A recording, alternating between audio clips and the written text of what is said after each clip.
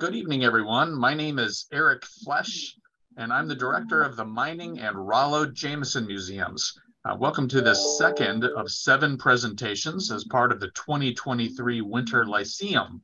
Today is the 26th day of February 2023, and I'm broadcasting from Platteville, Wisconsin, home of the world's largest letter M in the heart of the Driftless area, in a special place known as the Upper Mississippi Valley Lead and Zinc Mining Region, where the Badger State was born. Founded in 1965 by the city of Platteville, the museum brings to life a rich cultural heritage rooted in local history, a tradition of science, technology, engineering, arts, and math, and the celebration of the pioneering spirit, which we recognize to be the living human spirit of ingenuity, inquiry, enterprise, and development. This year's Winter Lyceum promises to be a truly electrifying series of 7 presentations. The subjects of the talks range from adaptive reuse of historic mines, to high-tech battery manufacturing, to organic farming, to creating artistic geometric abstractions from nature in the manner of Frank Lloyd Wright. But they all share a theme, and that's the subject of place-based energy in the context of our driftless area landscape and current events. I invite you to stay up to date on museum programs and to support current initiatives online at www.mining.jameson.museum. It's my great pleasure to welcome you this evening to enjoy a discussion by 4 expert panelists moderated by Platteville's own Amy Seeboth-Wilson, titled Mining for Energy, the Story of Southwest Wisconsin's Electricity Journey. The views and opinions expressed in this discussion are those of the speakers, do not necessarily reflect the official policy or position of any organization or agency. I'd like to thank all of you who have registered to participate live today, as well as those who may be watching a recording of this event from our Library of Virtual Programs. I extend a warm welcome to our current Friends of the Museum members and donors, and I'd like to thank the sponsors whose financial support has made this program possible: A&W Restaurant of Platteville, Claire Bank, Edward Jones Financial Advisor Bob Hundhausen, Inspiring Community, Southwest Health, State Farm Agent Jordan Holthouse, and Tricor Insurance. And now, before we begin our program, I'd like to invite you to participate in a question and answer session and a survey at the end of this evening's presentation. Because we're a large group online and in the interest of time, I'd like to invite you to type out your questions as they come to mind and to submit them via the Q&A function at the bottom of the screen during the talk. At the end, the speakers will be able to answer as many of the questions as they're able in the order in which they are received. So I'm now pleased to introduce the moderator of tonight's panel discussion, who will introduce the rest of our guests.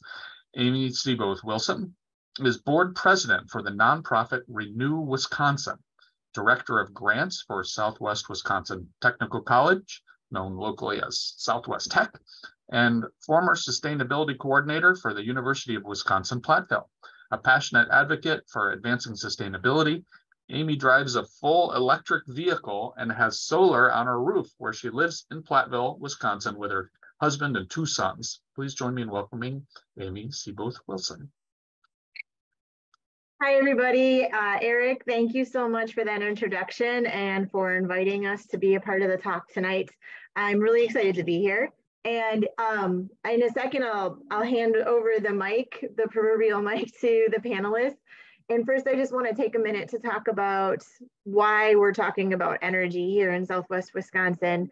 I moved here to Southwest Wisconsin to Platteville in 2008. And so now over the 14 or so years I've lived here, it's been really a wild journey to look at where we began the conversation related to renewable energy to where we are today. When I first moved here, I remember reading the news that there were some wind farms being proposed in Lafayette County and they didn't go in. A lot has happened over those 14 years. So just by looking around us, you can tell there's been a shift. And I think it's been really interesting to follow the different decisions that have been made, policy, technology, social decisions along the way for how those changes occurred and why they occurred the way they were. So when Eric asked if he thought we could put together a panel about our energy journey, I thought this would be a really interesting moment in time to talk about where we began in that energy journey and where we are today, since so much has happened in a relatively short period of time. So basically, if we're going to put this into that mining framework, I think it's really fascinating to think about how we used to be an importer of energy, and now we've begun to become an exporter of energy and a producer of energy. And along with that, I start to ask all kinds of questions about why here, why now, who's using our energy that we're creating? Are we making enough energy for us to be using locally? Are we still importing energy? What's the sources of our energy? I start going down a rabbit hole of all kinds of interesting questions, and made me think that if I'm asking these types of questions, I imagine a lot of other people would be curious to know as well. So I was pretty excited when I began asking some folks that I knew if they'd be willing to do a panel with us. They said yes. And so tonight here we have 4 experts in different aspects of energy in Southwest Wisconsin that can each speak to a different project or set of issues. We have 2 representatives here from the developer side. So we have Cooper Johnson here, and he will be able to talk about the Badger Hollow Solar Project up by Livingston Montfort, and he's with Invenergy. He's the renewable senior manager of renewable. I'm going to stumble here. Renewable development with Invenergy. Then we also have Michael Goff. He's the Upland Winds project developer with Pattern Energy, and Upland Winds is a wind farm in the Lafayette County area, and he'll be able to talk more about that project. We have a local resident, Robert Vosberg, who's the owner of Vosberg Consulting. He and I serve on the Platteville Planning Commission together, and it was pretty exciting when I realized, to me, I was really excited to realize we have an expert here right in Platteville who works for the transmission industry. And obviously, Robert will be able to talk more about this than I will, but I think a really important and interesting aspect of our energy is how does it come into our region and how does it leave our region? And many of you may be familiar with Cardinal Hickory Creek, a really large utility transmission project cutting through this district right now, going up. And so Robert can talk a little bit more about why we have a project like that and what type of transmission elements are necessary for our energy. And then finally, last but not least, Andrew Kell will be joining us, or is joining us, and he's policy director for Renew Wisconsin, the nonprofit that Eric mentioned I'm serving as board president of right now. Renew's been around for about 20, 30 years. I should know the answer to that. Andrew, you can hit on that when it comes to your question or your time. But Renew advocates for renewable energy specifically, and Andrew's going to be able to contextualize renewable energy into a larger statewide portfolio of energy for us. So I'm very excited to see everybody here tonight. I'm super excited that these experts are going to be able to talk a little bit about what's going on and why. They each have 5 minutes roughly to present, and then we're going to switch over to some Q&A moderated with Eric, and I have a few questions that I'm going to be asking as well. So get your questions ready. All right, so with no further ado, we're going to begin with Cooper, again, Senior Manager for Renewable Development with Invenergy, and he's here representing Badger Hollow Solar. All right, everybody help me welcoming Cooper.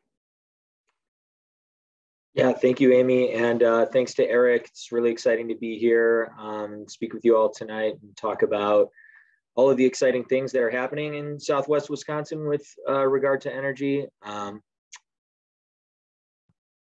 So I've been working in renewables in Wisconsin for about 12 years. I got my start at Helios Solar Works, building solar panels in the Menominee River Valley on Canal Street. And since then, I've installed solar on the distributed side for commercial residential installations. And I've had the opportunity to work for a distributor. I worked at Ingeteam, which is a wind turbine generator manufacturer. I ran the service crews there. So 3 years working with those fellas, keeping wind turbines running and solar, producing clean power across the US.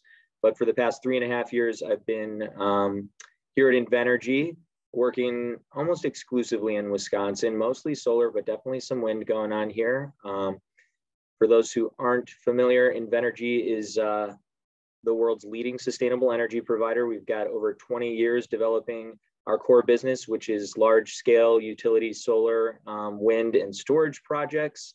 We've got some transmission business and clean hydrogen or green hydrogen, clean water projects. But mostly the bread and butter of what we've been doing as a developer, owner, and operator of these large projects are those projects that you, Amy, mentioned here, the Badger Hollow Solar Project, among others.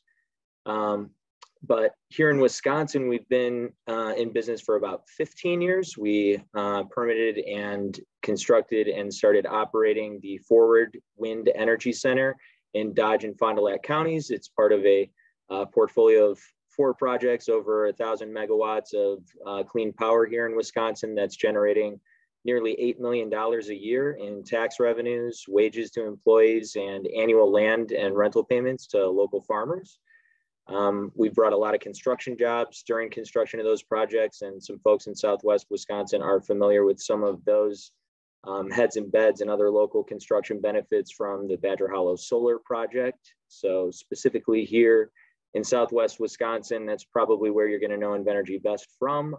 We are building a 300 megawatt solar project that's generating $1.2 million annually in local tax revenues that are supporting, school, fire, EMS, and road and infrastructure projects in Southwest Wisconsin. We expect to be online and operational fully this year. And just give a scale for these large scale projects here. It's 300 megawatts is enough to power about 58,000 homes with the solar project. I'm also proud to chat a little bit about our other efforts here in Southwest Wisconsin. We're developing a project that has not yet been permitted, but we expect to start that permitting process later this year. We're calling it Badger Hollow Wind. That's the brand out here in Iowa County. This is a up to 139 megawatt wind project that could bring $560,000 additional dollars annually to the counties and townships. That's enough power for 43,000 homes. And if we can permit the project, we hope to be operational by 2026. So I'm very excited to be here to answer some questions. And again, thank you to Amy and Eric for hosting us here today. Very excited about what's happening and how far we've come in the past 12 years up here in Wisconsin. Thanks, Cooper. All right, next we're going to hear from Michael, and keep up. I'm seeing some questions come in. Everybody feel free to keep putting questions into that chat box while you listen to our presenters. All right, Michael, I'll hand the mic over to you. Appreciate it. And I echo Cooper. I appreciate being a part of this and being invited to the stage today. And it's exciting to see as we continue to develop things out in Wisconsin, the activity in the community and also the interest in what we're doing. So from my standpoint, I've enjoyed the interactions that I have had with landowners and stakeholders and state members of the state that are driving development forward. So I appreciate that and appreciate the invite first and foremost. My background is somewhat unique. I've worked internationally for a number of years related to electronic discovery and legal matters. I retired from that field and started a little over 4 years ago in the renewable energy field. That was the choice that I made, knowing that I have 3 children that I get to look at when I go home and say, you know what, I did something good for you tonight and made a difference in your future. I may not see the benefits of what we do and the developments we make in my lifetime, but it plays out much longer term than I may ever be alive. Pattern Energy is unique. We are in the process of building the 2nd largest wind farm on the planet in the state of New Mexico. That's where I've spent my most recent last 4 years developing that project, as well as the largest and longest HVDC line that will be built on land, extending 550 miles long, transporting electricity from a wind farm into the grid effectively. And Pattern has been around since 2009, developing projects like the SunZia project that I'm just finishing up and going into construction. The size and what we're doing in Wisconsin falls in alignment with what Pattern does. And pattern is ultimately hoping to be, as we've been in the past and as we hope to be in the future, good neighbors. We have the opportunity to come into communities like the southern Wisconsin area and work with landowners and identify a good fit for the community as well as for the state, and develop out projects like Uplands Wind. Upland Wind itself is a 300 megawatts to 300 megawatt wind farms that will plug into and utilize the Cardinal Hickory Creek line that you'd mentioned earlier, Amy, and we'll utilize that in order to transport that electricity, hopefully into the state of Wisconsin is our hope. And we'd like to develop that out and continue to work in the state of Wisconsin, not just develop wind and solar, but also support storage facilities. Those are things that we've developed elsewhere, and we found that that's something that we have found a really good fit in the state of Wisconsin, and we like to develop that out. In the efforts and in the focus with Wisconsin, where the focus has been really to get to zero carbon footprint. It's really a fun process to see a state that's committed to that, and the community that's committed to developing it that direction. And we look forward to being a part of that. Our hope is over the course of the next few years, as this project develops out and as we invest in the community, and overall the project itself, it's $1 billion. We hope that the community benefits, so upwards of $72 million over the lifetime of the project will go to good use. We in Wisconsin, we need projects like this, not just for those construction jobs that are temporary, but the long-term jobs too. Amy, you'd mentioned, and Cooper kind of alluded to it as well. We export a lot of things. We export our farm, all the agricultural. We export our kids, and so to have good, high-paying jobs that ultimately will be there for a long, long time to come, gives us the incentive to keep our kids around and also contribute to the communities.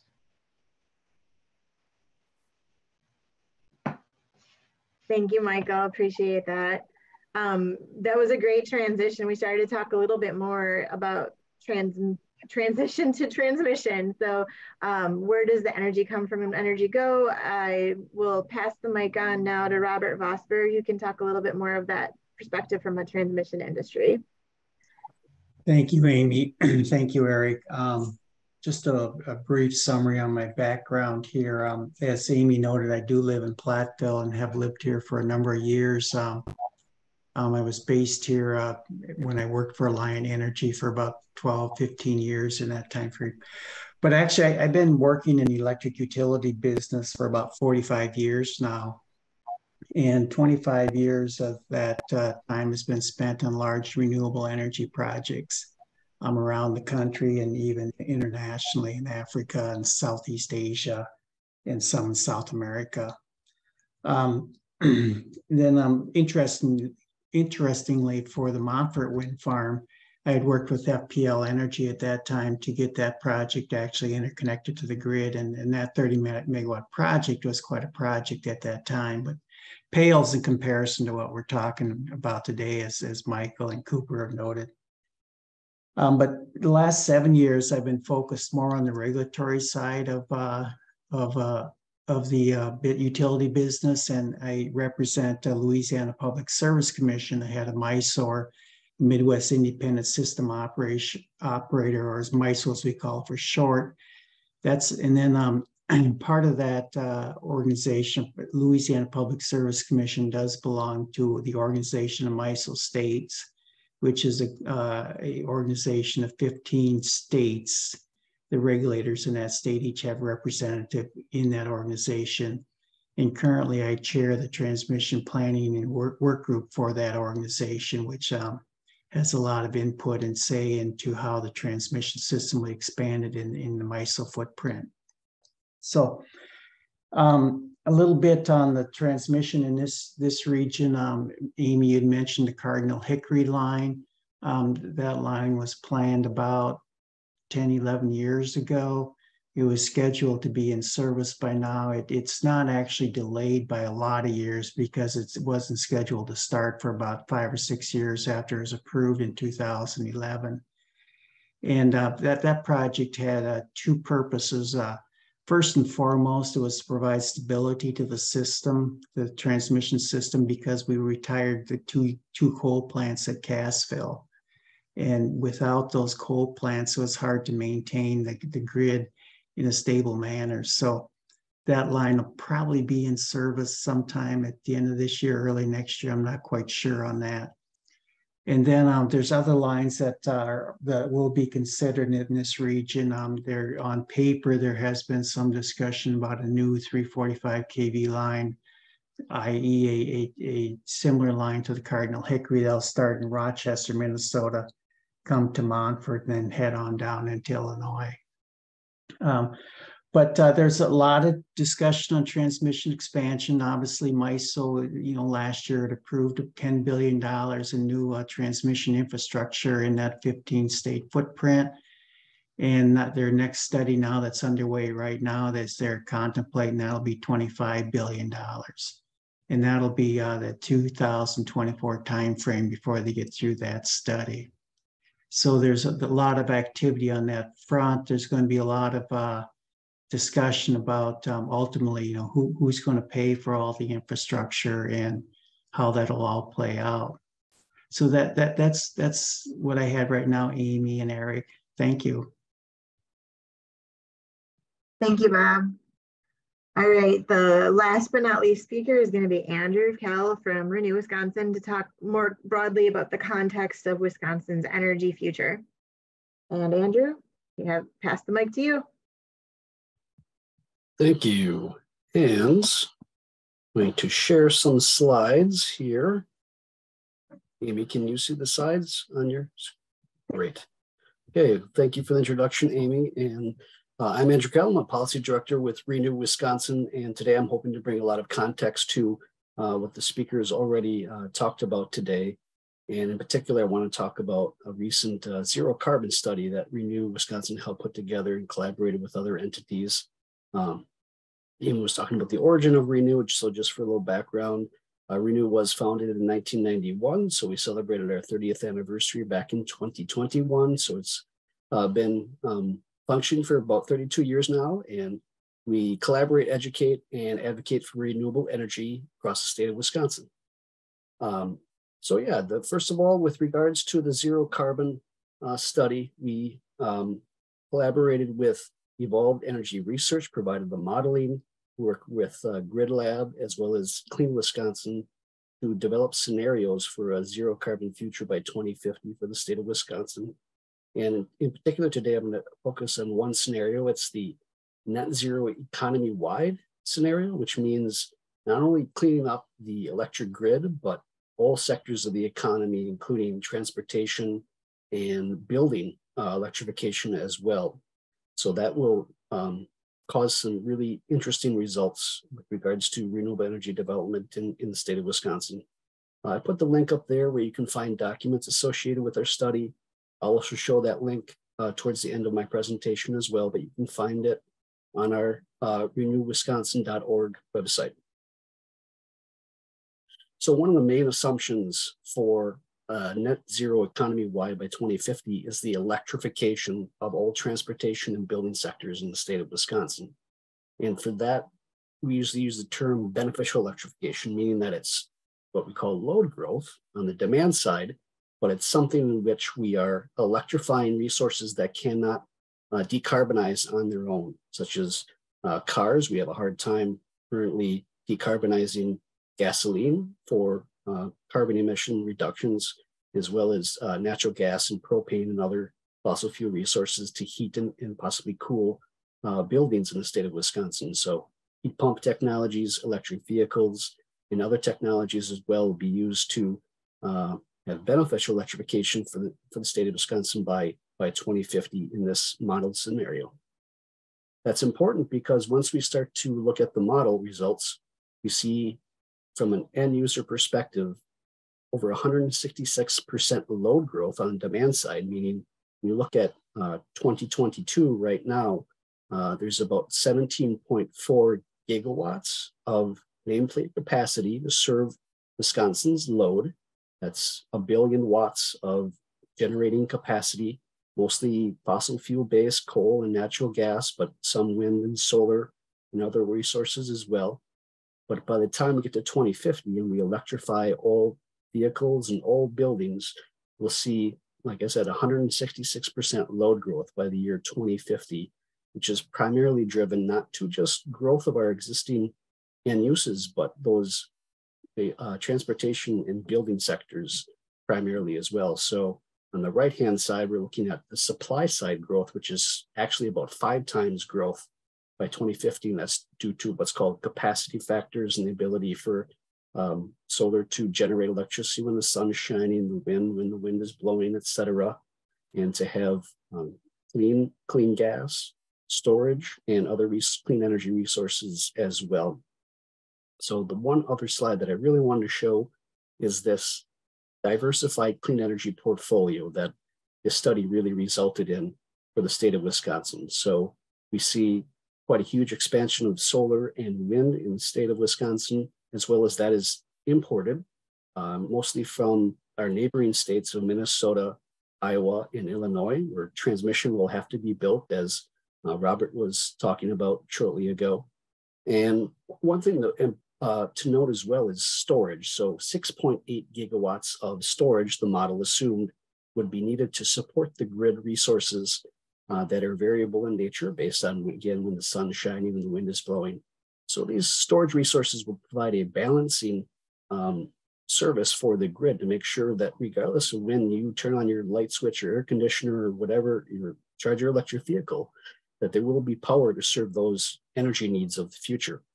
And the one thing that's very interesting is right now, I think we're familiar with lithium ion batteries. Some recent articles have come out about iron air storage capacity, which is being developed in Minnesota and Colorado. And with regards to mining facilities, historical mining facilities, there's a possibility of those being converted for energy storage in the future. I'm not a technology expert, so I can't talk about the feasibility of that in the future, but that is something we talk about the mining museum and the mining resources that have been mined in the past in the state of Wisconsin. There's a possibility for those resources to be utilized once again in our clean energy economy of the future. So that's really all I have today for the talking about our net zero study. I'm happy to talk about study a little bit more in the context as we answer Q&A here in the future. And here again is where you can find some documents associated with our zero carbon study on renewwisconsin.org. With that, I'm going to stop sharing my slides and turn it back over to Amy. Thanks, Andrew. Thank you, everybody, for those really wonderful but brief introductions. So here's the part of the talk where we get to dive a little bit more into some Q&A and questions. I'm seeing a lot of questions come in already.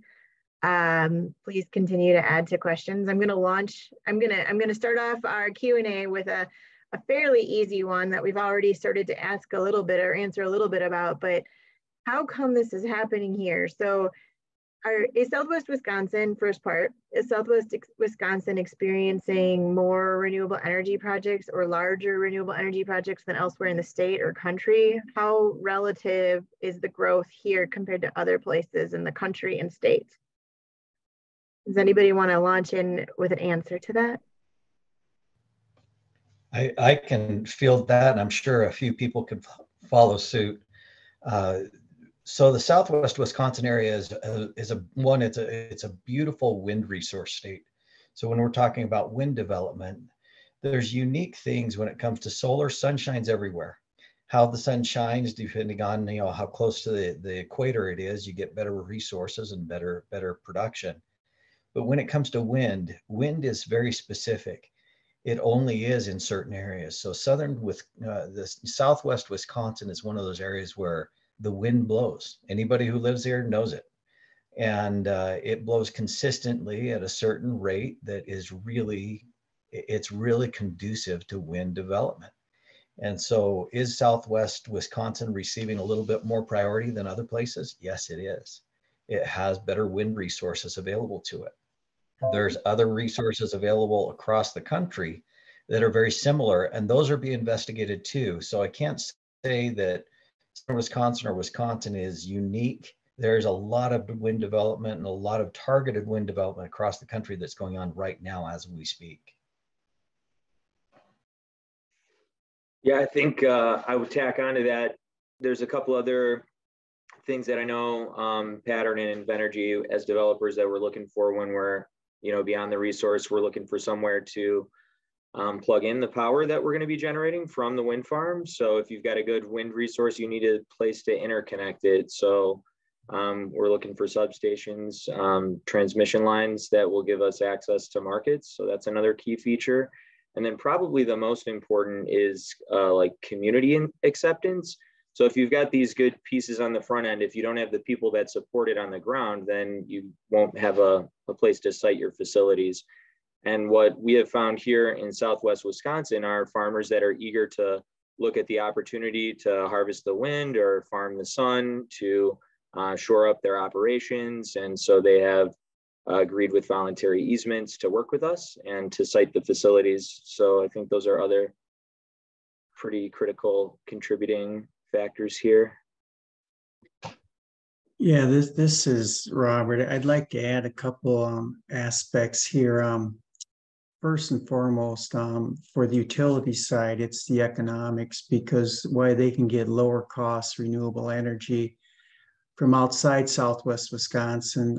They've been stung pretty bad with congestion coming in, with wind coming in from Western Minnesota, Western Iowa, and out into Dakotas. So there's been more of a focus to have wind and especially solar located within their footprint, or as we call Wisconsin's generally local LRZ2.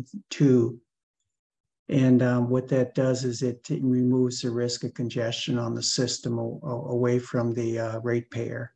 So that is a value to them. The second thing is, as both Michael and Cooper noted, is the ability to interconnect to the grid with Cardinal Hickory Creek coming in. Now, with the projects under study and the projects planned by Michael and Cooper's company, that line's going to be pretty well tapped out pretty soon. So until there's another outlet for that generation, there might be some tempering of renewable energy added in this region.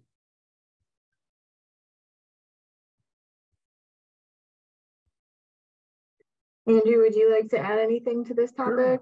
Sure. I'll just add a little historical context. So the first utility scale growth of renewable energy really came about in the 2000s after the passage of the Renewable Portfolio Standard, which mandated a certain percentage from all electric utilities in the state of Wisconsin to get their energy from renewable resources. At that time, wind was the most economic, and a lot of utilities in the state of Wisconsin, like Alliant and MG&E and We Energies, were able to either develop or purchase energy from projects in Iowa, for example, which has a very good wind regime, as well as Minnesota and the Dakotas. And some wind development obviously occurred in the state of Wisconsin as well. More recently, the utilities have all met their RPS requirements, but now have their own net zero goals by 2050. Just voluntarily, they see where the economy is going. They see where the economics of renewable resources are going, and they're making investments in renewable resources. So most recently, in the 5 years or so, solar has really become an economic resource, and utilities have partnered with developers such as those featured today to develop renewable resources in the state of Wisconsin, mostly in solar and battery storage. But now we're starting to see wind once again with regards to intertie opportunities and with regards to balancing opportunities as well. And perhaps, Robert could talk about changing MISO dynamic on needs for capacity in the wintertime, for example. But in that, for example, wind has a better capacity to serve load in the wintertime, whereas in the summertime, oftentimes solar has a good capacity to serve load. So that diversity of renewable resources really coming to flourish now. Thanks, Andrew. Thanks, everybody. I'm seeing a lot of questions come through the chat. May I, Eric, or did you have something to jump in on? Yeah, if you don't mind, let me go ahead and kick off some of the Q&A. So here's a quick question, if I might, for Renewable. Let's talk a little bit about funding, if we might. One is our speaker last week was telling us about what he described as a huge fire hose of federal funding coming through the United States through grants in the next couple of years. I'm wondering how Wisconsin might benefit from some of that, how Renew Wisconsin in particular might be benefiting from any of these federal funding for new research and development of energy resources. And then in general, what are the other kinds of funding sources? In particular, Barb is asking if Renew accepts money from utilities, for example.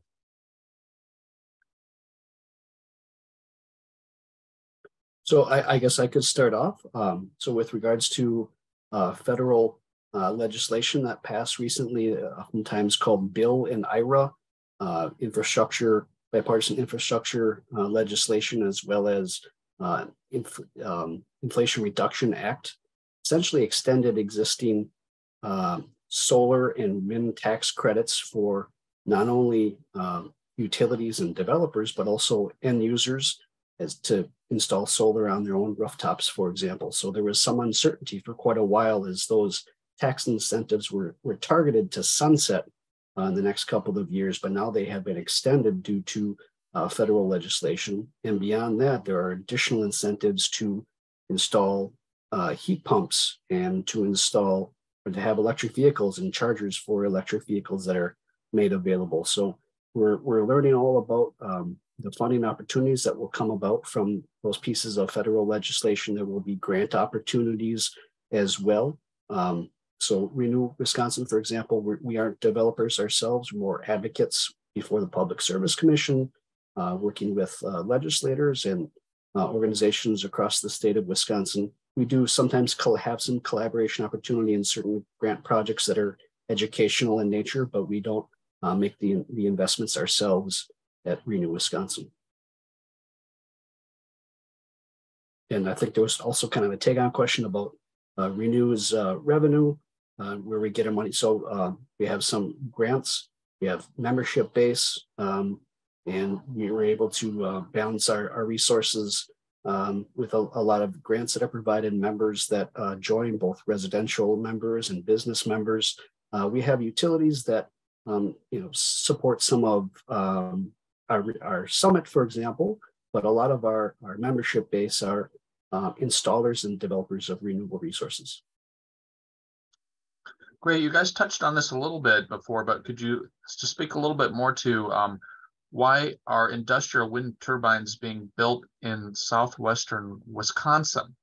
And then are there some other utilities planning other transmission lines to southwestern Wisconsin, for example, between Montfort and Monroe, Beloit? And where's this power going to go? Well, Eric, perhaps I could address at least the transmission aspect. As I noted before, and last year a project was put forth for consideration that would extend from Rochester, Minnesota, down through Montfort, and then on down through Monroe and into Illinois, a large line. As I also noted before, at some point in time, it looks at least like the projects that are planned at this time or under study could fully subscribe that existing Cardinal Hickory line. So this line that would come from Rochester through Montfort and on down into Illinois, MISO's on their next study here, that project at least didn't make the initial cut. So when that would occur is unknown at this time, but that would be the only significant transmission line that be coming through southwest Wisconsin. Now, there may be some consideration to rebuilding the existing line from Cassville over to Monroe and on to Beloit area or Janesville area, I should say, and also a line from Cassville that goes up through Spring Green and on up into central Wisconsin. But I'm not sure how that would play out or if that will actually transpire. So as far as transmission in the region, that's kind of a picture right now as what we're seeing with MISO, who's responsible for the planning.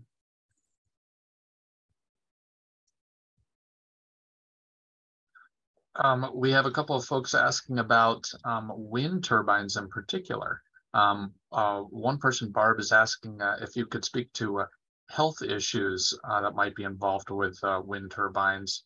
Another, Roberta is asking about matters such as infrasound, flicker, or visual pollution that affects quality of life. Can anyone speak to that, and if there are possibilities of mitigating those elements?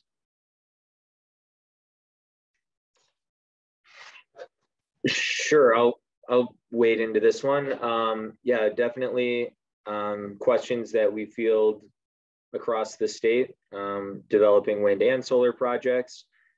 I think the quickest answer is that there's been 20 years of research on the impact of wind on human health and the potential impacts. It includes studies that would investigate infrasound or impacts to human health. And when constructed properly at the permitting authority's approved setback distances, we do not have a human health impact that negatively impacts or risks human health with regard to proximity to turbines. Again, that's why the state process, we didn't really talk about the regulatory side, but Wisconsin's got a very robust state regulatory procedure here for large scale wind and solar projects that includes investigating environmental and human health impacts. And I think we've seen that bear out over the past 5 years with a lot of the solar projects that have come before the commission and the wealth of information that has been brought to the public's knowledge on that technology. And wind has been here for a bit longer. And we've, there's hundreds of peer-reviewed studies that I think we could point folks toward. And if there's a way to share resources after this call, we'd be happy to get some more detailed information on each of those subjects.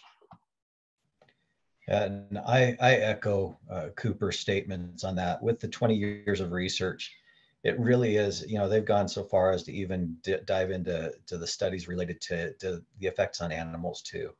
And we would be happy to share those type of resources and point them in directions. So they're out there. Those studies are out there and support the fact that Wisconsin has really built a great structure around human health. And it's a really big deal to make sure that we do the right thing in the overall health and perspective of us.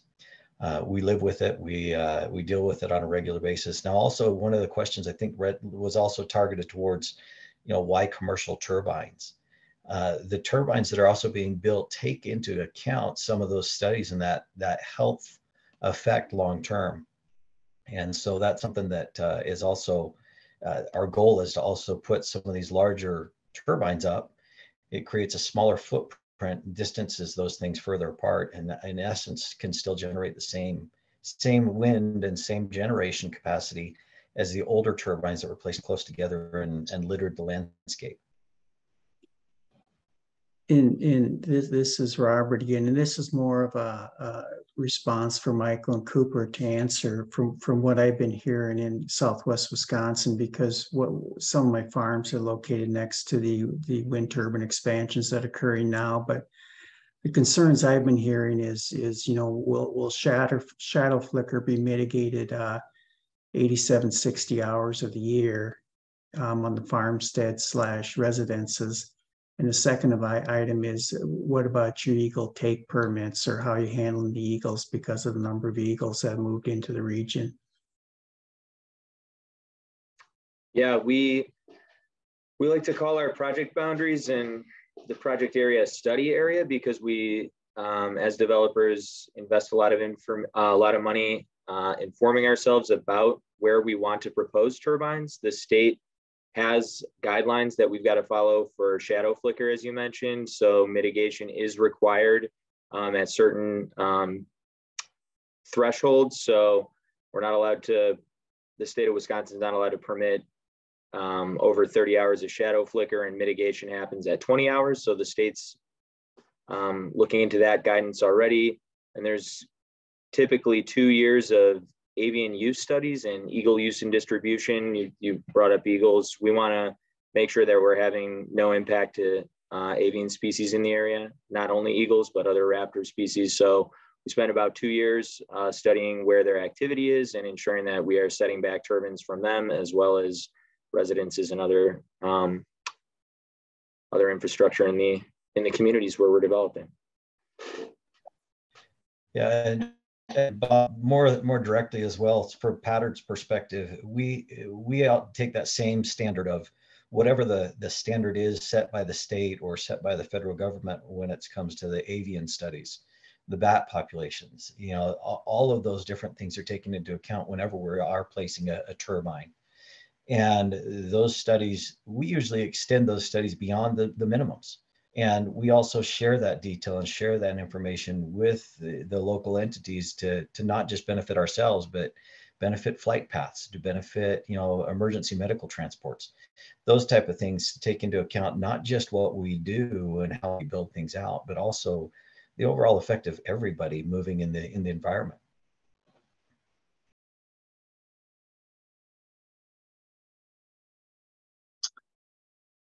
Shifting gears a little bit here, do you mind if we speak a bit about the Cardinal Hickory line? So now we've got a couple of folks asking some related questions. I'll kind of hit on a few of them here.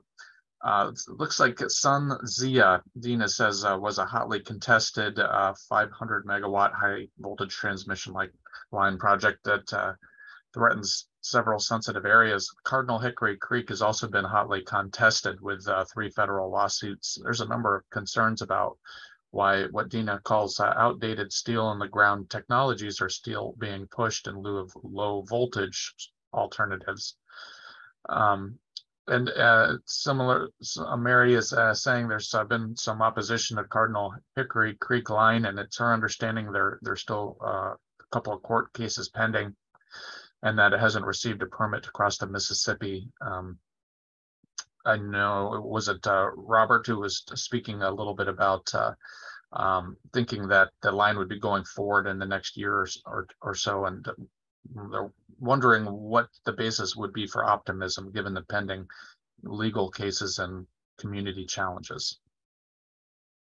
Yeah, this is Robert. It would be hard to, I know I'm very familiar with those lawsuits that are going on, but it would be at some point in time, it would seem that some type of agreement / settlement would be reached on that because of the investment in, first of all, for stability of the electrical grid because of the coal plants retiring over at Cassville. Second of all, not only investment in the transmission line, but that's been done so far, but also all the investment is such as what Michael and Cooper's companies are making. So it'd be really hard, at least in my view, to turn that back at this time. But looking forward, is transmission outdated? I wouldn't say it's outdated, but I think in at least from the regulator standpoint and the MISO viewpoint, we just feel, and Andrew can probably address this more, is that there needs to be more distributed energy resources, or DER as we call them. And in the Inflation Reduction Act had quite a focus too on energy efficiency, and Andrew noted this too, as heat pumps. At least from MISO standpoint, they're only looking at through 2040, maybe across all of Wisconsin, maybe 700 megawatts of DER. And I think there's a general consensus, at least among the regulators, that there has to be a greater focus on these distributed energy resources / energy efficiency. And I can also step in and speak to, yes, there's litigation out there related to, where transmission lines go. And oftentimes those transmission lines and how developed, specifically, I can speak to SunZia. I can't speak to Cardinal Hickory Creek because I'm not involved in that litigation. I don't know it and would not pretend to know it. But when it comes to walking around and going through sensitive areas, as were outlined in the question, the idea is to find a solution. And not always is everything perfect, but to find a workable solution that ultimately gets the end goal of not just getting energy where it's needed, but reinforcing the grid, like Robert had stated, building it stronger to where we don't have the outages and we don't have the issues that are going.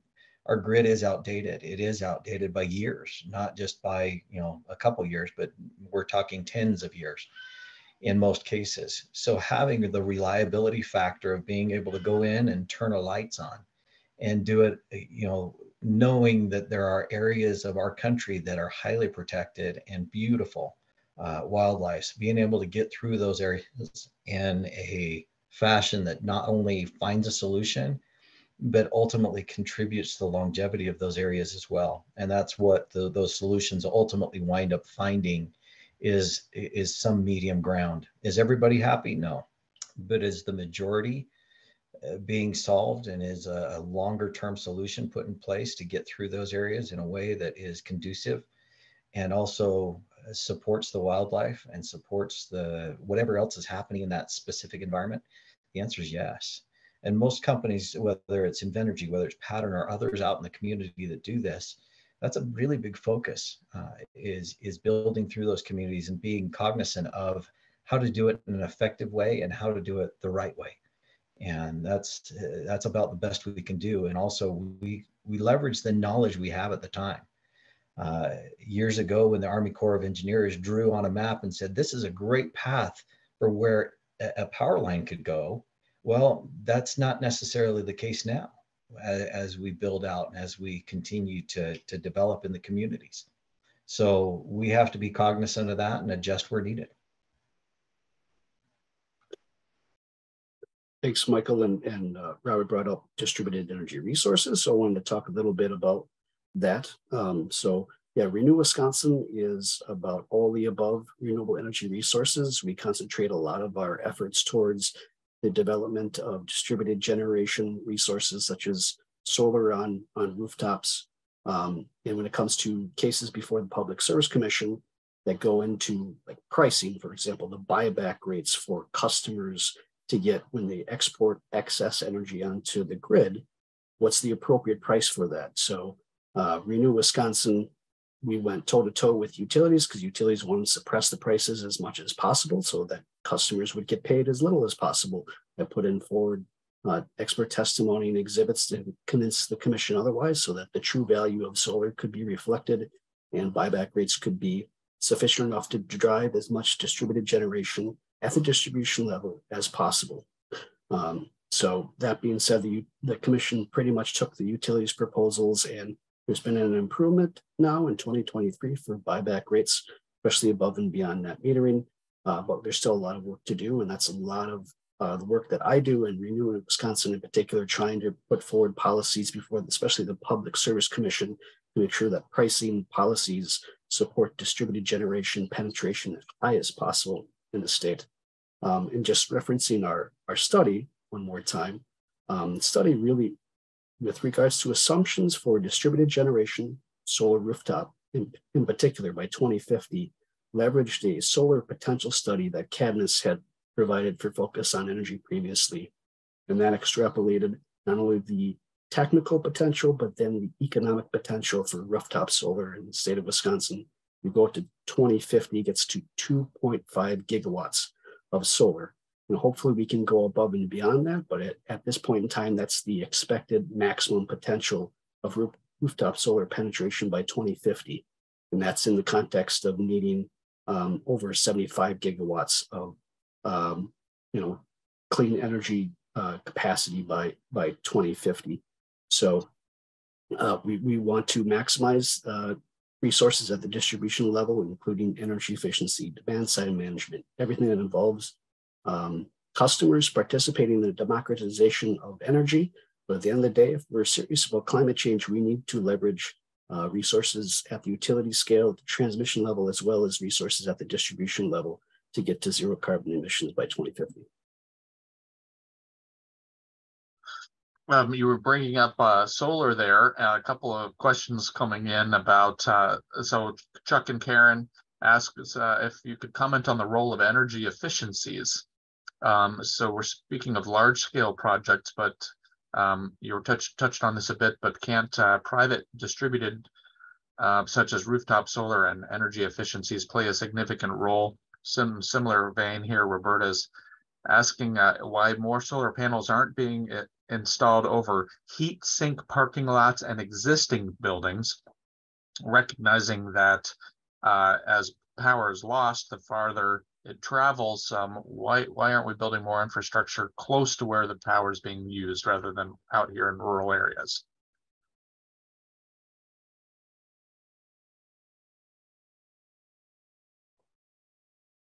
That first part sounds like an Andrew question. I feel like when I hear 2.5 gigawatts of rooftop, my brain goes nuts. I mean, that is a huge number. And I think that is a significant investment, but you also mentioned the top line number too, right, Andrew?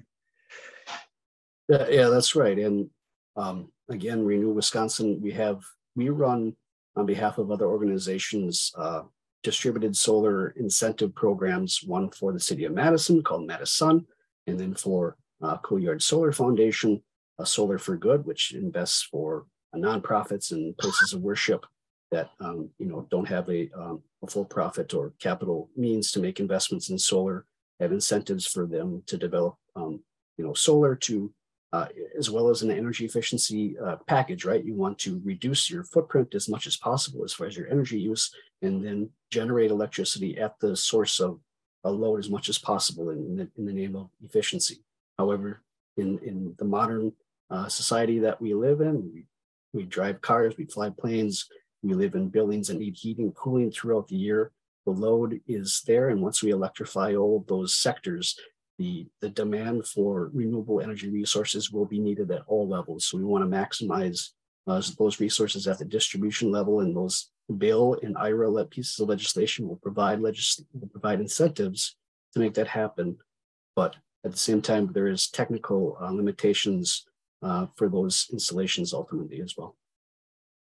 I jumped in on this one too as an answer. So a couple of comments on the rooftop solar. I think that's such a lovely question. We did install solar on my roof back in 2017. And one of the things that you need to consider when you're calculating solar on your roof is the angle of your roof, and if there's trees or other objects blocking the sun. So we have a roof that's not quite at the right angle, but we did manage to install 7 kW of solar on our roof, which is about what we needed to run our house, except now that we've added electric cars, we now use more solar than obviously we produce, and we might need to add more solar panels, which means we might need to add ground mount at that point or do something different. So from a personal standpoint, I can speak from experience that not every roof is angled correctly. And I believe that's part of the calculation and the Renew analysis as well, that it was actually, maybe if I recall correctly, Andrew, it was only maybe 20% of roofs in Wisconsin. It was much less than I expected that were angled in a way that maximized solar production. And so that's one calculation or one consideration as we're talking about rooftop solar, because I think it's likely that I'm going to assume all panelists here would like to see that type of solar going in when possible, that rooftop solar owned by owners, so they can save the money on their electricity bill is obviously one of the best ways to be doing this. The other half of that then is why aren't we installing solar over parking lots? Because that again would be another way to maximize our land use. When we worked at UW-Platteville to assess where we could put a solar project, we did calculate, we got quotes on many different solar projects, and we looked at putting them over parking lots as well. And one of the realizations is that the economics of building solar panels that are mounted taller changed significantly from maybe a 10-year payback or 15-year simple payback for these types of projects closer to 30 to 40. So as a state agency, we couldn't justify at that time paying for those types of different installation costs. Now, hopefully with time, I don't know, right now is a weird economy, but hopefully with time, some of those costs can come down and doing solar over parking lots can become a little bit more of a better payback for people. But that was one of the reasons UW-Platteville did not put solar over their parking lot, was that the type of mounting that you would need was significantly more expensive than others.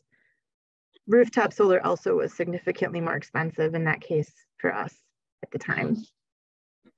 Amy, as follow-up to that, just a point of interest, about 3-4 years ago, I was heavily involved with Michigan State, and we put solar over all their parking lots. So that investment, I noticed when that happened, and I always thought that was an amazing investment that they made as an institution. I'm not sure how they financed it, but do you know, Robert? Like, was it, they must have used some foundation funds and other, I'm not sure. I'd have to go back and look at my notes, but it was effective. And Andrew, I think on the rooftop solar, where we see the biggest benefits is the large distribution systems, the large facilities that have a lot of roof space. At least from my standpoint, what I've been seeing and hearing and watching is that's where most of that rooftop solar is really occurring, where you're getting the biggest bang for the buck.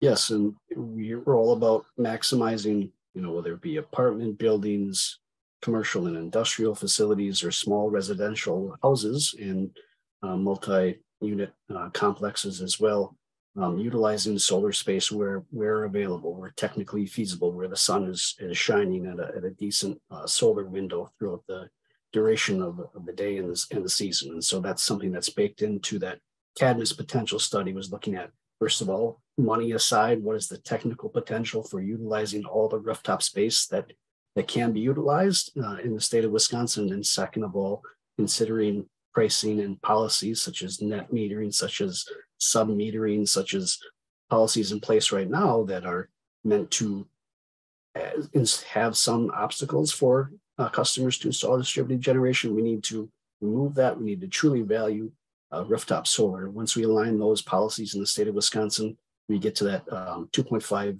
gigawatts by 2050 installation, which is, hopefully we can get to that, if not further by a few decades from now. Okay, Amy and panelists, here's a couple more quick solar related questions, taking it out of the urban context and out into a rural area. Thinking about soils and native plants and so forth. Tom and Kay ask, how is plant and weed growth managed beneath the solar panels? And then Dina is asking about terraforming and how that may have been used at Badger Hollow Solar, and how that may have impacted soils, and what can be done in the future to prevent destruction of soil in the driftless area. Hey there. So the picture behind me is Badger Hollow in full growth in the summer from 2021. I was out there with DNR, but I think this is just a great example of the investment that Invenergy is making on ground cover strategies that are aimed to nourish and build soils in the communities. These farm fields we're renting built the businesses that they're leasing land to host solar on now. So being good stewards of what's happening on the ground beneath our arrays was priority number one. At Badger Hollow, that was the first thing any landowner wanted to know what we were going to do. So what we've done is establish a matrix of sedge, grass, prairie, pollinator species that are regionally appropriate here, that are aimed to be low growing, but also outcompete invasive species. There is annual mowings and then spot herbiciding that happens as well, to ensure that if the errant noxious weed crops up, that we are addressing it beneath the arrays to ensure we are fulfilling that promise. The deep-rooted species we're selecting, again, are going to be retaining a lot of the nutrients, runoff from neighboring farms, preventing that from going into local waterways. It's part of the Invenergy impact that we think we're delivering cleaner air, cleaner soils, and cleaner water with a solar project that's emission-free. I think the second question was more about grading and how to mitigate impacts from that. We can't grow what we're growing here unless we're doing a very careful job segregating topsoil from subsoils when we do have to grade. Solar is very particular. Farmers like flat, dry land. So do photon farmers. So undulation is something we've got to take care of. So in the construction process, we make sure that we separate the topsoil and bring the topsoil back on the same land so we can continue growing And ultimately, at the end of the life of the project, when we decommission, we can return the land in as good or better condition as when we found it. Again, with deep-rooted species and effectively a solar prairie growing beneath the arrays. We are building soils and we are nourishing them for the life of the project and returning something that's highly valuable to the farmers when we pull out our stakes and decommission the project. I know a question that comes up a lot is about decommissioning. My understanding is your solar is being drilled in like a pole just being drilled into the ground. It's not concrete. So what would decommissioning look like? Yeah, so we are bound by our easements with our landowners as well as the state of Wisconsin to create a decommissioning plan when we're proposing projects like Badger Hollow. So that not only do we have detailed information about how we're going to remove facilities, but have finances in place in order to do that, like a letter of credit or some other form of surety like a bond. So what we've told the Public Service Commission at Badger Hollow is we're going to remove all infrastructure down to 4 feet below grade. And the piles that you're mentioning here, they're like steel I-beams. They get pile driven into the earth and then we pull them straight back out of the earth. And that's the simple process for removing that piece of equipment. Would there be anything below 4 feet? So you said that you have to move everything to 4 feet. That's right. So we're going to pluck the, we're going to be plucking the piles themselves out.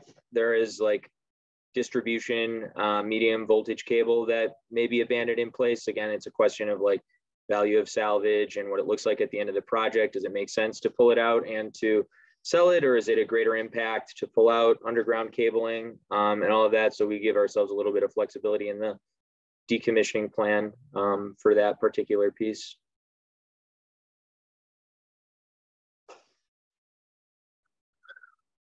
Amy, did you want to speak any more about solar before we shift gears a little bit and talk about wind again?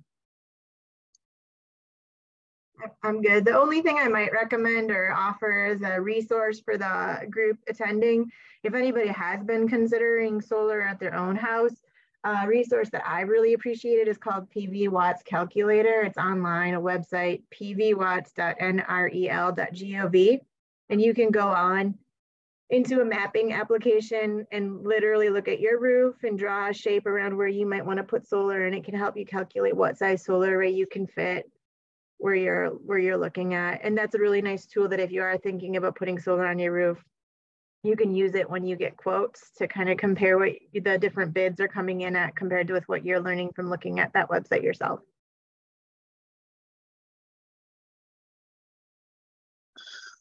So we've got a question here, a few questions that deal with why southwestern Wisconsin is a good location for wind farming. And there might be some geographic reasons. Another factor that might play into this might be economic or cultural reasons. Barb asks if, why Wisconsin, why southwestern Wisconsin? And here's an interesting question. Are lower income counties targeted because farmers need financial payments?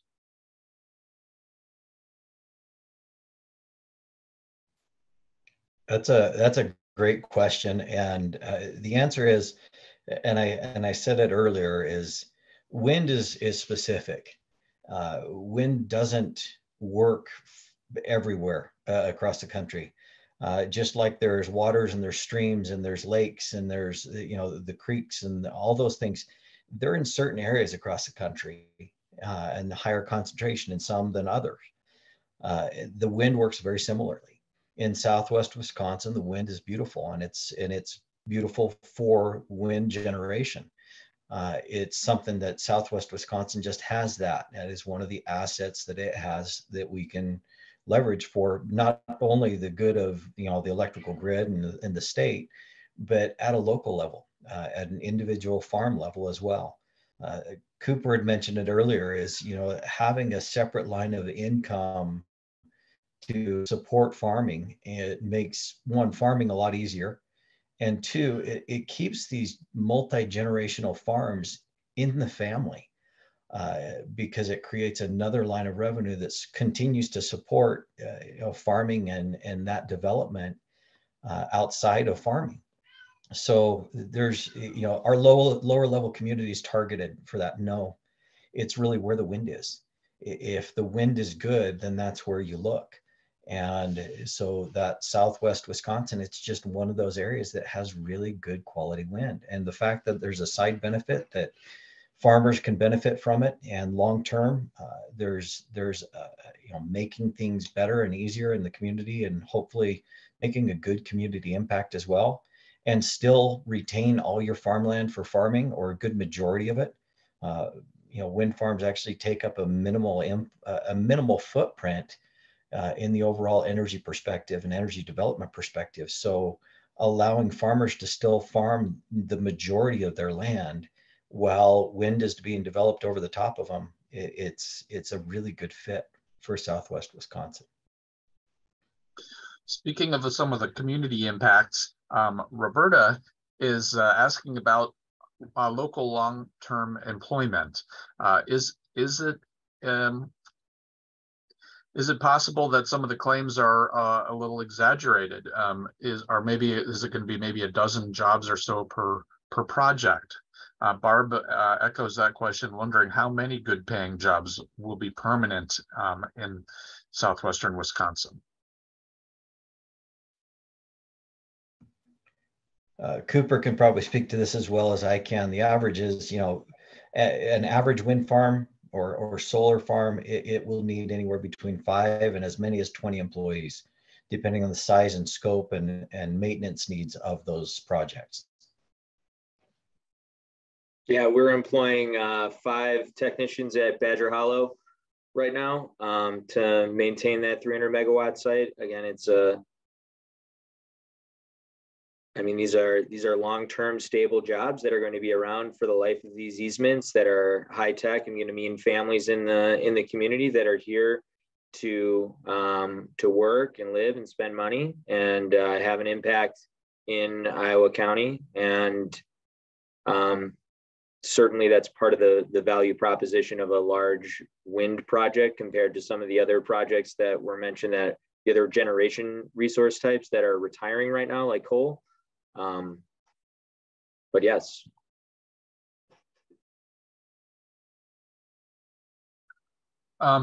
Speaking of those easement lands, Dina has a couple of questions. In the wind project lands currently under easement control are Uplands, Badger Hollow, Quilt Block 2, Whitetail, and Red Barn.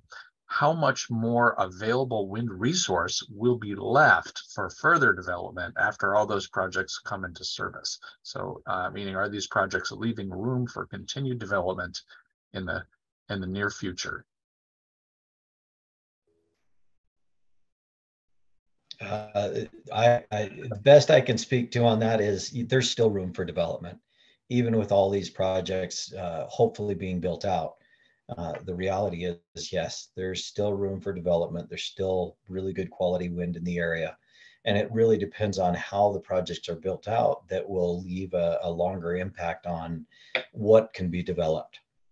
And a lot of this is too early to say. We don't have layouts available for really any of those as of right now. So knowing the size of turbine and the waking effect that they would have on neighboring power plants or power generation for wind, that's yet to be determined.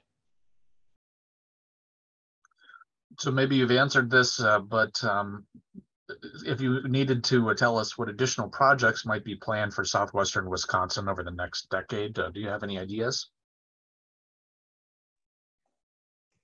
I think planned is an interesting word for this. I mean, there's certainly a lot of interest in meeting the demand from customers in Wisconsin. Utilities have elected to decarbonize. I think Bob and Andrew touched on this. They want to be carbon free by 2050, which means they're going to need to transition over the next 30 years or so to really deliver on that promise. And so there are definitely a lot of companies looking to interconnect at different places across Southwest Wisconsin.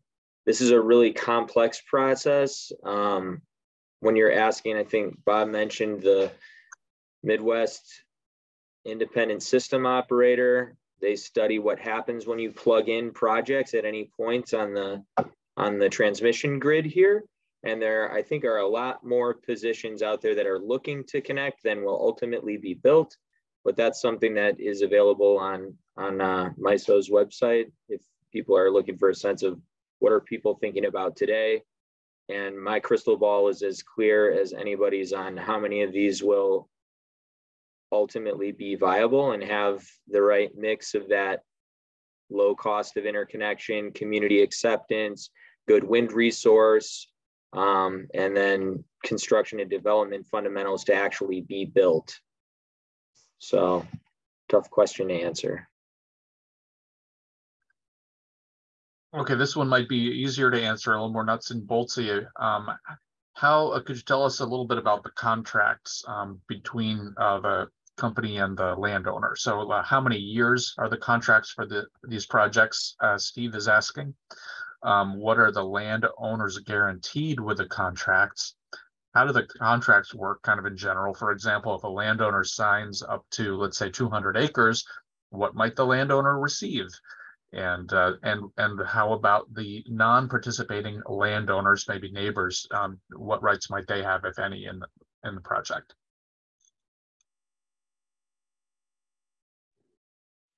Yeah, so from a commercial perspective, I think generally that's a proprietary question. So I'm not going to be at liberty to share details of like lease rates, but typically leases for Invenergy are on a solar project. We've got a couple of 5 years to develop the project with a 3-year construction phase and then 2 25-year operation terms. And farmers can expect to benefit if we do build solar facilities on the land. Wind contracts are very similar. And then the terms are varying. It's taking longer to get through that interconnection process. So some of that front end timing is being extended, has been my experience so far. But the back end, we're typically looking at a couple of operations terms of 30 years each. So up to 50 or 60 years for a project before they would have to decommission and be off of the land. And in the meantime, these landowners are going to get a significant hedge against volatile agricultural markets that, again, a wind turbine, we like to think of them as like an ag implement. It's just another piece of equipment that's enabling you to sustain, expand, grow your business, your existing operations. Solar is similar. People are looking to put their land in for many different reasons, typically because farming's tough. There's a lot of smaller farms that are closing across the state of Wisconsin. This has been widely reported, and the opportunity to farm the sun does provide a bit of a parachute from, having to ultimately sell the land that you may have been farming for 5 generations over 100 years.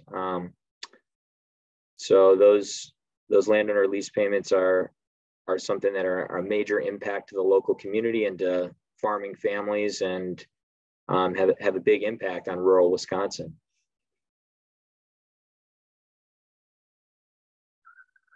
Okay, we've got here's a philosophical question, and the driftless area, which is this beautiful hilly region where we live, has some interesting features. Some of it is that it's very agricultural. There's not a lot of modern infrastructure. So the way of life here is simple for those who are interested, inspired by nature, who are motivated by sweeping natural landscape views, a simple way of life.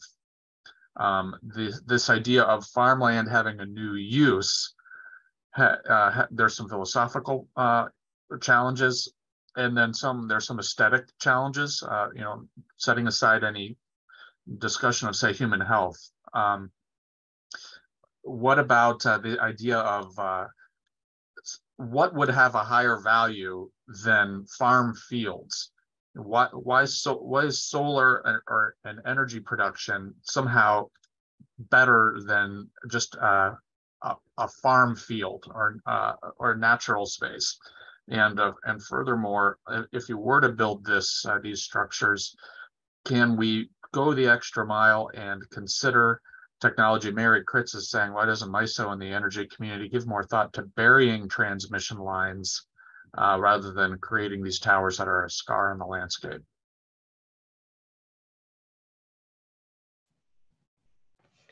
The philosophical question is kind of a good one, but it's same one as, I've heard it many times across the country, not just in the MISO region. But taking farmland out of production, that's a difficult task. And for anybody that says, yeah, this is better than that, that's an opinion for sure. But it really comes down to, as Cooper has said, and as I have said, is it beneficial to not only the community, but to the farmer, the individual themselves? And if it is, then it's a good fit. If it's not, then you move on.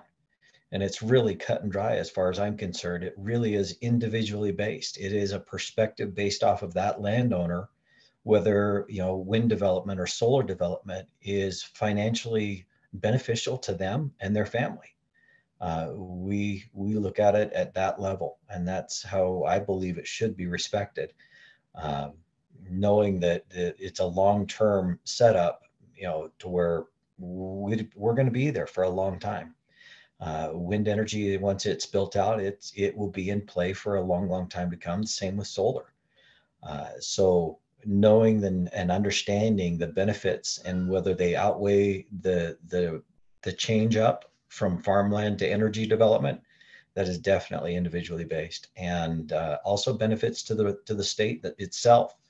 You have to look and factor that in as well. As does it matter where the energy is produced? And the answer is yes. You have to look where the energy can be produced, and then look at it and see, is this energy going to be effectively used in our community? And if that's a yes as well, then it sure makes it an easier step to say this is a right fit here.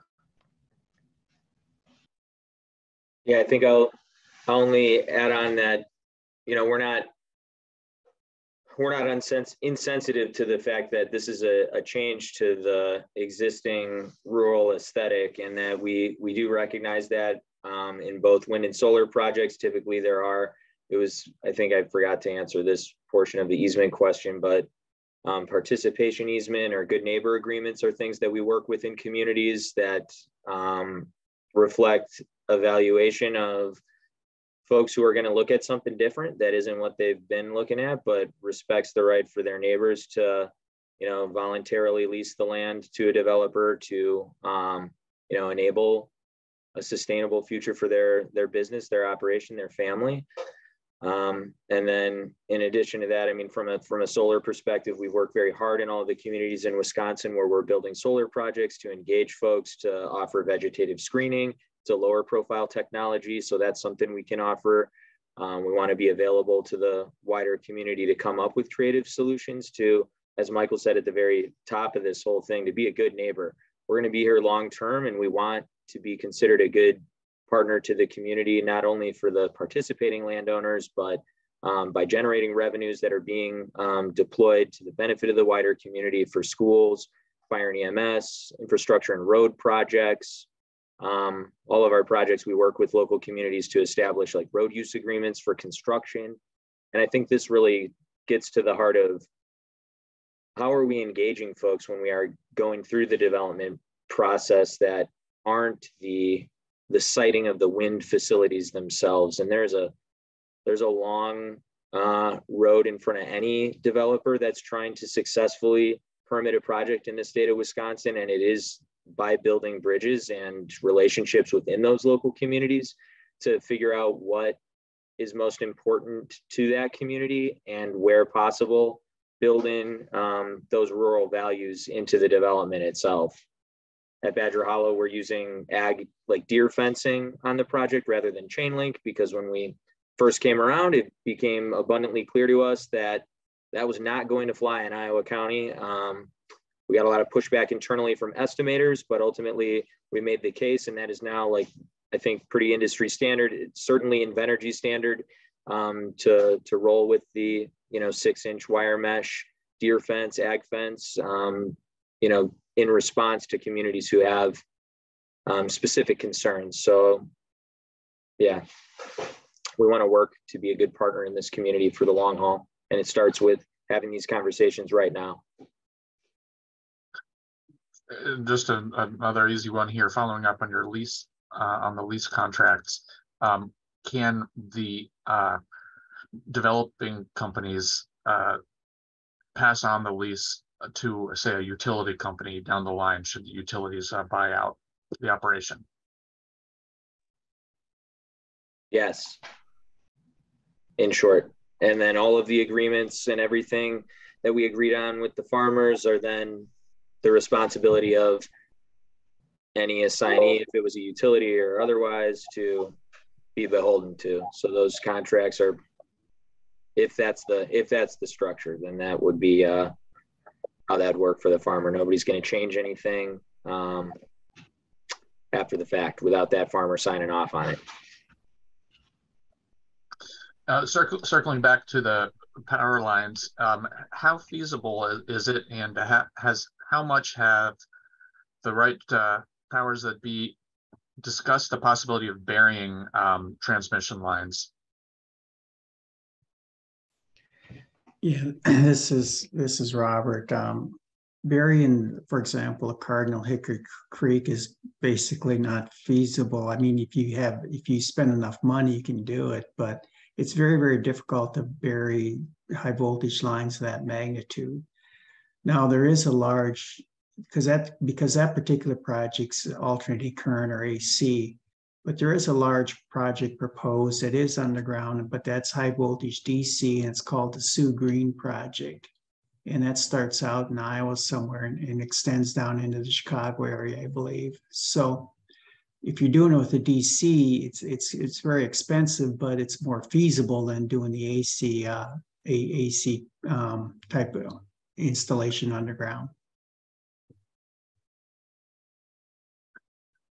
Well, I'm pretty ignorant on this stuff, Robert. Who would make the call to transmit AC versus DC, and what are some of the reasons involved there? Well, really entities such as Michael and Cooper's company, they look at the various projects and see what they feel is most reasonable to do. So I believe, for example, offshore wind, that, obviously those lines are buried or below the surface until they hit the shore. So, and there are more high voltage lines underground in the, especially in the New England area, than there are elsewhere in the country. But it's an economic decision. You can do anything with enough money, but at some point in time, those economics, you have to make the decision, and generally that's going to be all overhead alternating current lines.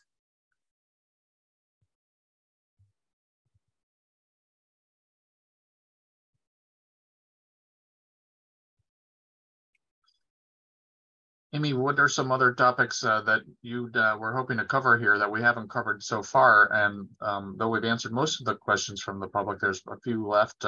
Would you like to wrap it up, Amy? Yeah, Eric, I think I'd like to end on just a personal question for each of our panelists.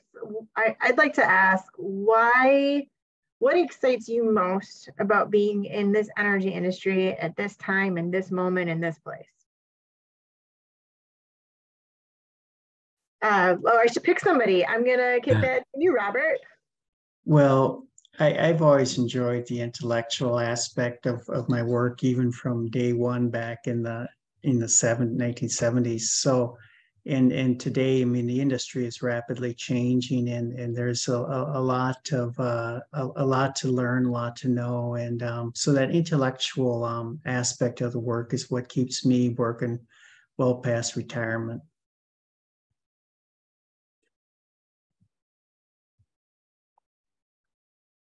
I'll go next. Yeah, I mean, I 12 years in Wisconsin, building mostly solar, been in wind obviously as well, but it's just incredible to me, like how quickly we're scaling and how different the industry is from 10 years ago, how we're, what we're seeing as far as like community acceptance and reception and the interest from developers and from utilities to invest in these projects has been incredible and mind-blowing. When I joined Invenergy and they started talking about like the pipeline and some of the goals for visualizing, where Wisconsin is heading, I couldn't believe the math and the numbers, and that we were putting G's in front of W's and not M's. So I think the scaling size coming from such a small, we were a 36 megawatt solar factory building 250 watt panels. That's what I did.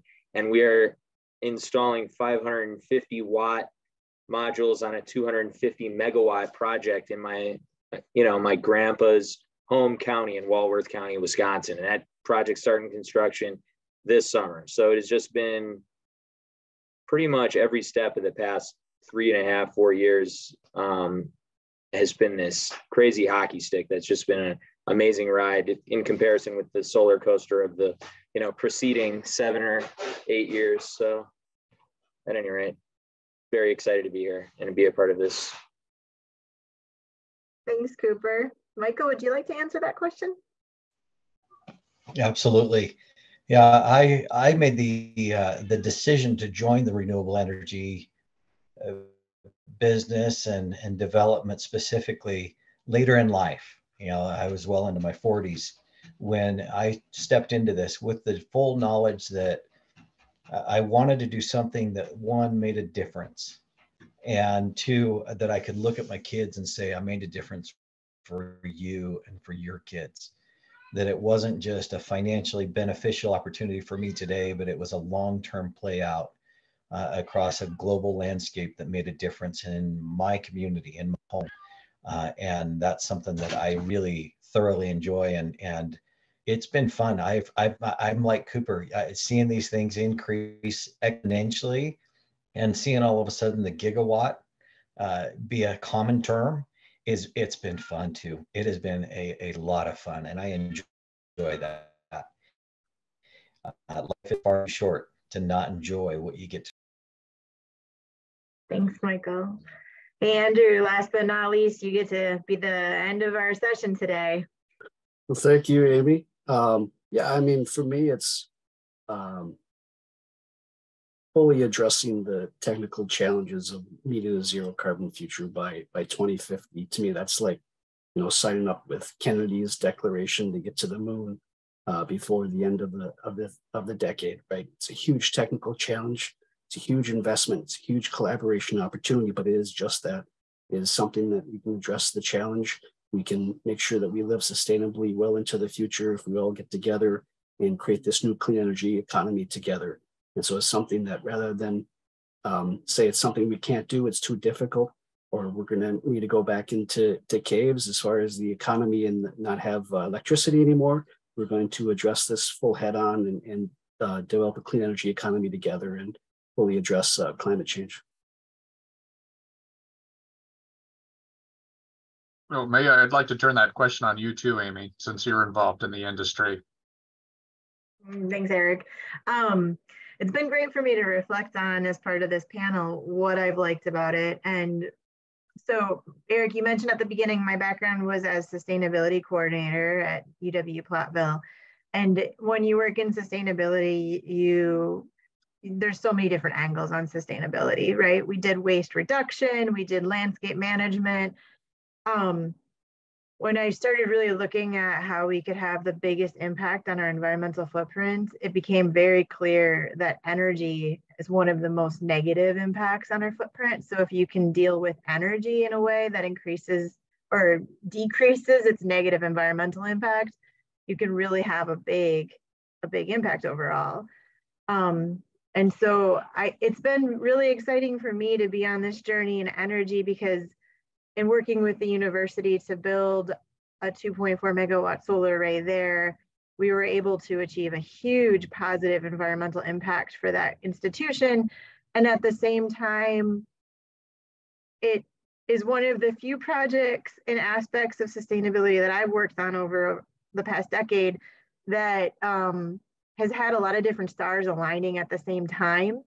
And there's a lot of forward motion, a lot of technological changes, a lot of policy changes and social changes that have made this a real opportunity for us in Southwest Wisconsin to improve our environmental impact and potentially quality of life and economics if we're smart about how we do it. And it's been very fun to be on that ride, especially along with really smart people. I liked how Robert mentioned that this has been a really intellectual group, and I found it very wonderful to learn from so many smart people about why the nuances of energy are playing out the way that they are. It's been a really fun field to be a part of. Well, I get the sense that this subject is huge, and the fact that we've tried to tackle all of this in a relatively short amount of time is going to leave a lot of us with our appetites just barely whetted. I'd like to thank everybody who asked so many great questions. If there's some questions that we didn't get a chance to answer, I apologize. I think that we're going to have to keep asking some of these questions, I think, over the years to try to get a better handle on what's a really large and important subject matter. I believe it was you, Andrew, who was saying that what's happening in this field might be akin to the idea of landing a spacecraft on the moon. And did you know that the Apollo spacecraft, its battery was powered as the zinc silver battery was powered in part by zinc mined right here in southwestern Wisconsin. And as it happens, Eagle Pitcher, the last mining company in the region, is still in the battery making industry. So this idea of generating power, storing power in batteries, transmitting power, these are some interesting topics. And next week, 5 p.m. Sunday, March 5th, Winter Lyceum 3 of 7 is going to be engineer Cami Plattner presenting Eagle Pitcher's NASA launch silver zinc batteries, the power behind the Mercury, Gemini, Apollo, and Skylab missions. So we hope you'll consider tuning in next week. Gentlemen, and Amy, thank you ever so much for sharing some of your time and expertise with us tonight. I wish we could have time for more conversation, and maybe we will in the future. So thanks so much to you for participating, for all of you in the audience.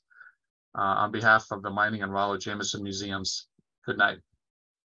Bye now. Thank you. Good evening. Thanks, everybody.